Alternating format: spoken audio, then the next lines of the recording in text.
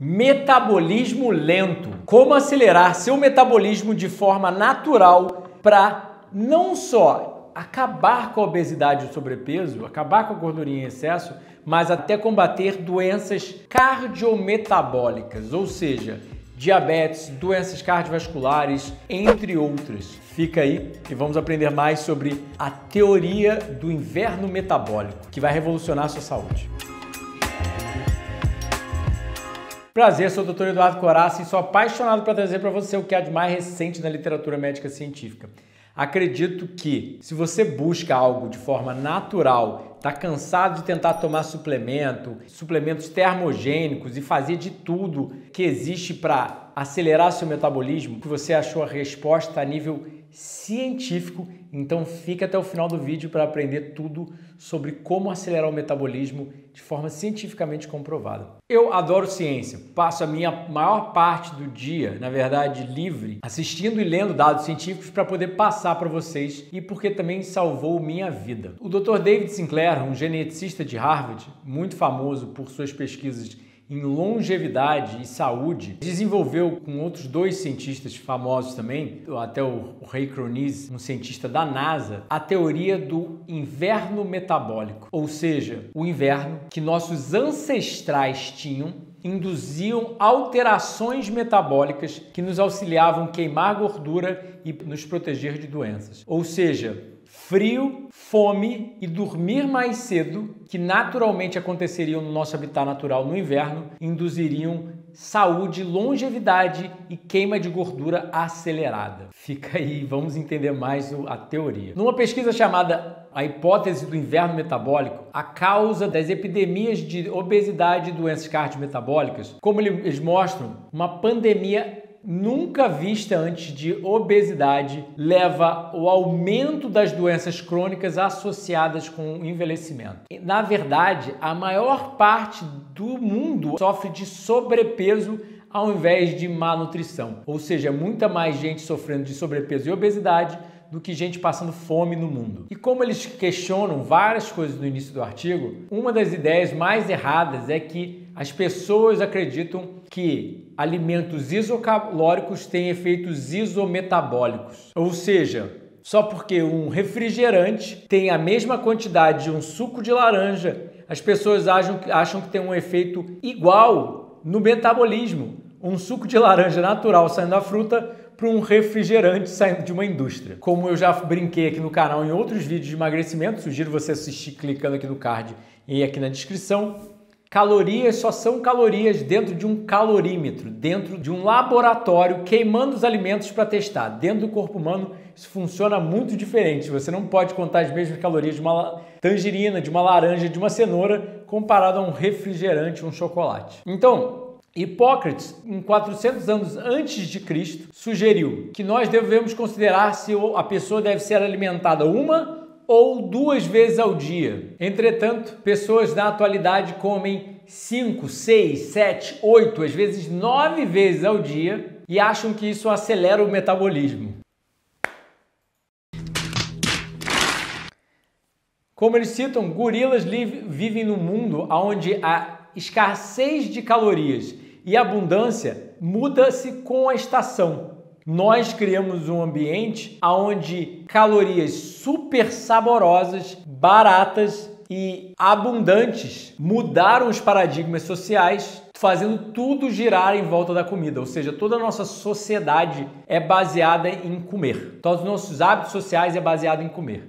Então, eu vou resumir o artigo para ele não ficar muito longo e a gente entrar em muitos dados científicos. Mas o primeiro fator é: o frio ativa a gordura marrom e as sirtuínas. Se você ainda não assistiu o nosso vídeo sobre crioterapia, ou seja, terapia do frio, e o vídeo do método Inhofe, clica aqui nos cards, clica aqui na descrição para aprender mais sobre o assunto. Entretanto, quanto mais você expõe seu corpo ao frio, obviamente num limite para não causar hipotermia e morte, e dependendo das suas adaptações fisiológicas, quanto você está acostumado com frio, porque o Inhofe a gente já viu que ele consegue ficar 3 horas debaixo do gelo, nadar por debaixo da camada polar, entre várias coisas bizarras que qualquer pessoa que tentaria, se não tivesse muito treinamento como ele, pode morrer. Entretanto, o frio, né, a crioterapia, a terapia do frio, até mesmo pode combater células cancerígenas, como você pode ver nesse vídeo aqui em cima nos cards e na descrição. A exposição do corpo ao frio tem se mostrado benéfica por inúmeros fatores, eu não vou entrar nesse vídeo,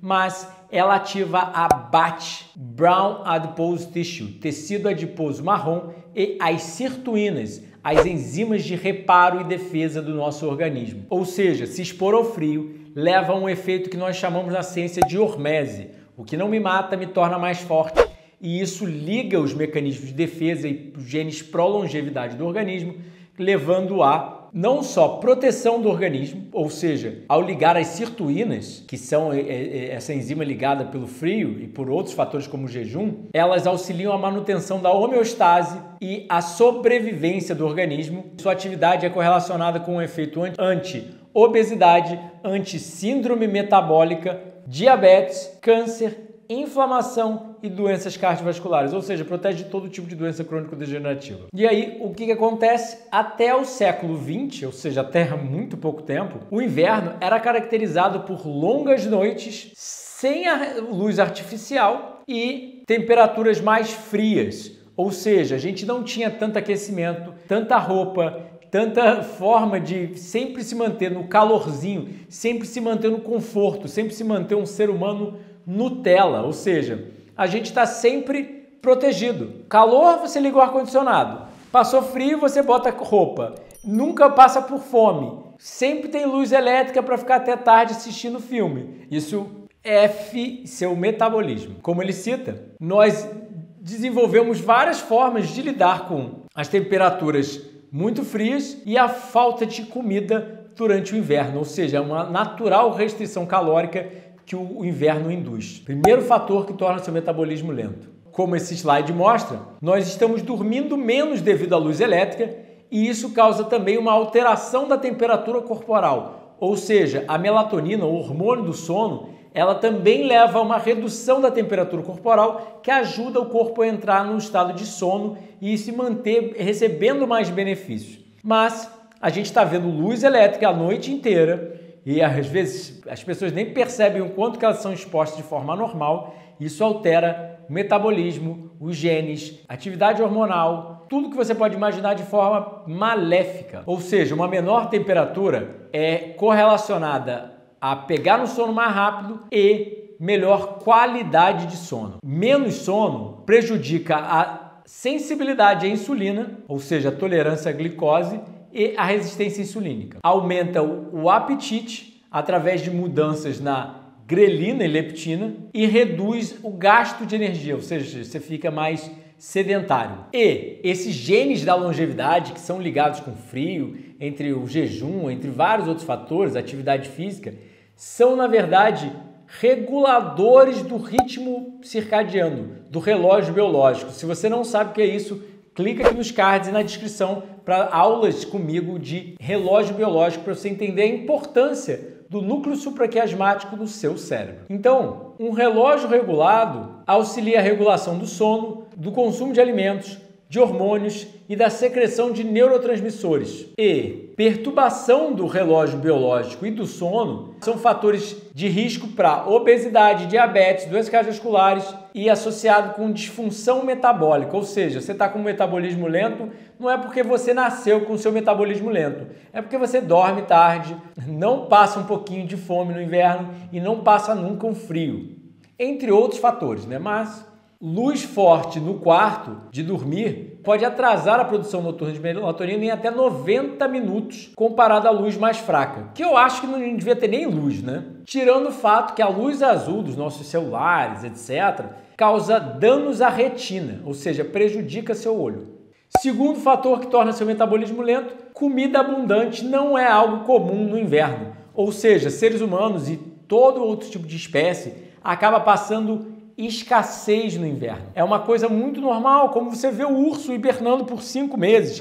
Esquilos podem hibernar até por 7 meses. Várias civilizações primitivas, como os Hunza, nas montanhas do Himalaia, famosa por ser a civilização mais saudável e longeva do mundo, eles secam damascos para sobreviver ao inverno, ou seja, porque como não tem muita comida, eles secam a comida, armazenam e mesmo assim acabam comendo pouco, passando um pouco de fome, e isso induz benefícios à saúde, de acordo com a literatura. Ou seja, enquanto Hipócrates ponderava se deveríamos fazer uma ou duas refeições, hoje em dia comemos o dia inteiro. Contrário à nutrição em excesso e calorias em excesso, restrição calórica geralmente atrasa o envelhecimento e as doenças correlacionadas ao envelhecimento, aumentando o tipo de vida em todo tipo de espécie animal que já foi testada em laboratório. Ou seja, comer em excesso e ter nutrientes em excesso não é algo benéfico. A gente quer a proporção certa. Então, um animal, desde fungos até mamíferos, alimentados com 30 a 40% a menos de calorias, comparado a animais alimentados à vontade, ligam esses genes pró-longevidade que protegeram todos os tipos de organismos ao longo da evolução do planeta devido à escassez de alimentos. Ou seja, sempre que a gente passava escassez de alimentos, esses genes pró-longevidade eram ligados. E terceiro fator, que é o mais absurdo da obesidade atual. As pessoas falam, coma menos, se exercite mais para combater a obesidade. Imagina um animal na natureza pensando como combater a obesidade, como eles próprios brincam na pesquisa. Calorias disponíveis são muito limitadas na natureza e os animais buscam conservação de energia, ou seja, a gente busca fazer o mínimo possível para conservar o máximo de energia possível. Então animais não estariam lá praticando atividade física 5 horas por dia ou qualquer coisa do gênero. Ou seja, existem pesquisas sugerindo que o gasto calórico de civilizações de caçadores e coletoras é igual de um ocidental da atualidade. Ou seja, uma pessoa de uma vida moderna tem mais ou menos um gasto calórico similar a uma pessoa que vive na natureza. Então a gente não vai combater a epidemia de obesidade comendo menos, se exercitando mais. Ou seja, muitos estudos mostram a falácia de esperar que exercício promova grandes perdas de peso sem mudanças dietéticas. Então, primeiro de tudo, para a gente perder peso, a gente tem que mudar a dieta, comer menos, mas comer menos em períodos, né? Ou seja, em jejum, como se fosse na natureza. Abundância, escassez. Passar um pouco de frio e adversidades biológicas benéficas, ou seja, não é uma maléfica, não é passar um estresse tremendo, e dormir mais cedo sem luz elétrica. Quer acelerar seu metabolismo? Essas são dicas simples, naturais e embasadas por um cientista de Harvard, seu colega da NASA, entre outros. Você quer ouvir a baboseira da revista para comprar um suplemento, comprar um alimento, etc., para acelerar seu metabolismo? Ou você quer ver a ciência e o que seres humanos fizeram ao longo de milhões de anos para emagrecer? Quer aprender mais sobre jejum, jejum intermitente, restrição calórica? Jejum higienista é cirurgia da natureza. Esse é um dos nossos 9 livros já publicados.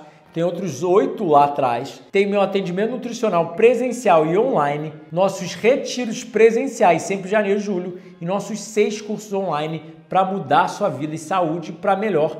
Aprenda com quem estuda e pratica há 16 anos uma vida extremamente saudável. Gostou do vídeo? Não se esquece de comentar, compartilhar, sentar o dedo nesse like, se inscrever no canal e apertar o sininho para receber nossas atualizações. Além disso, clica nesses vídeos para saber mais biohacks de como melhorar sua saúde de forma natural.